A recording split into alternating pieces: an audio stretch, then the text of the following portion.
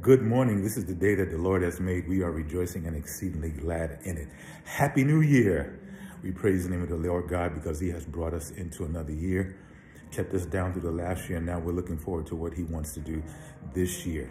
So our theme for this year, 2023, the year of more incursions. We're going to just keep following the Lord. He's continuing to work and just keep moving in line with what his will is as he continues to say what he has to say to us, do what he wants to do with us, do what he wants to do through and in and for us and by us, and as we continue this work. So 1 Corinthians 16:9, there is a wide open door for a great work here, although many oppose me. Well, this is Pastor with the first weekly greetings for the year 2023. Happy birthday to everybody that's born in the month of January. And if there are any individuals celebrating any milestones in the year of, the month of January, we bid you congratulations and say what we celebrate with you as well. Okay, so our annual Bible Literacy campaign is shifting and it's going to be a little bit different.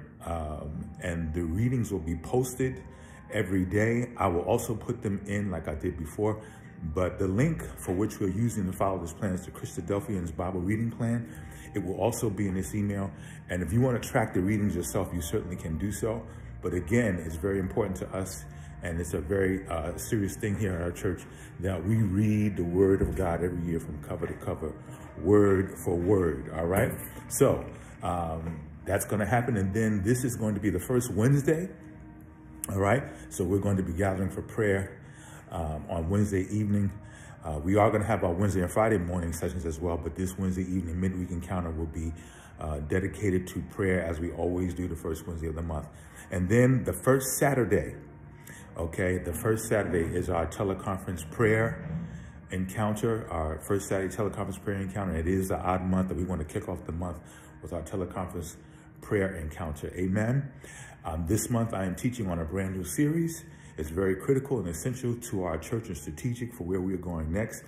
And that series is titled Cultural Incursions of the God Kind. So tune in, come on out, be a part of what's going on, and let's see what the Lord is doing. And we're just going to be talking some more in the days ahead about what we're expecting, anticipating God doing. And now remember, for those of you who were on our New Year's Eve encounter celebration, and some of you may not have had the chance to get on, but remember what the Lord said. He said, unload, reload, and download. Amen.